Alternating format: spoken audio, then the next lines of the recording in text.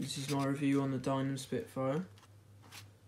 As you can see, crashed it, and it's in 3 pieces. So yeah, the tail snapped clean off, and the nose is basically just split in half.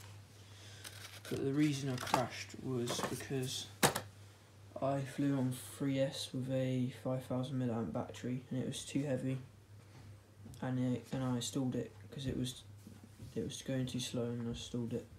So basically, if you're going to get this plane, first thing to do is upgrade the ESC because it overheats. Then secondly, if you're building it, they have these weights in the front. There's 3 weights, 3 lead weights, as you can see here. They put them in because it's only meant to have a 2200 mAh battery, but you can take them out and use a 5000 mAh battery, and it means that you have the centre of gravity right, but you have more battery, which is good. And also, I'm going to upgrade this motor because these motors are pretty shit. They overheat because there's barely any cooling.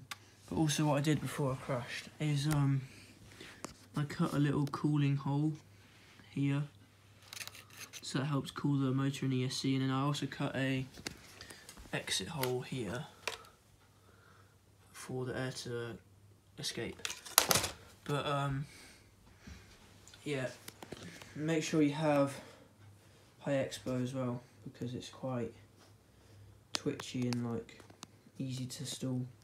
You can't really fly this thing slow as well, because it's really bad when you fly it slow. And also upgrade the retracts, because I upgraded them to metal ones that I got off of AliExpress for barely anything. Got them for like 10 quid.